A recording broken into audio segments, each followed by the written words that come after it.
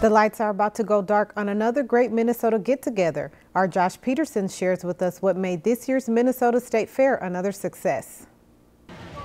For the past 12 days, nearly 2 million people went through the gates and checked out everything the Minnesota State Fair has to offer. Whether it was the many animals, the larger-than-life rides, or the variety of entertainment. Many flocked to the fair for multiple days of fun, breaking previous records. We did have 2 record attendance days, and those were Monday and Friday, but all other days were also really great attendance days. We're actually up today about 30,000, so through yesterday we're up about 30,000 people coming to the fair. Despite cooler conditions and a couple of rainy days, the weather didn't have much impact on the fair's attendance. The weather always plays a factor, but we hope that people come to the fair, because we have some really excellent program. We have great entertainment lineup.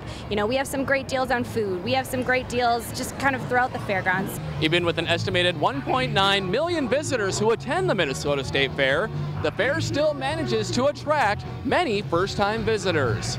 Kind of wild. I knew how many people were going to be here, so it's not that overwhelming and stuff, but I saw a lot of the different foods. It was really interesting. I just ate alligator for the first time. It was really good. That's pretty much all I wanted to do, but I'm going to check out some of the other foods. With new additions like the Great Big Wheel and old-time favorites, the Minnesota State Fair is a tradition for many Minnesotans.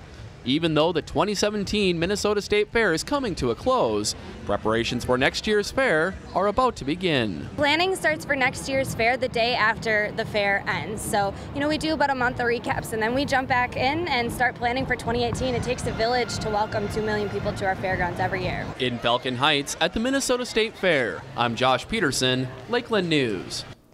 The 2018 Minnesota State Fair will run August 23rd through September 3rd.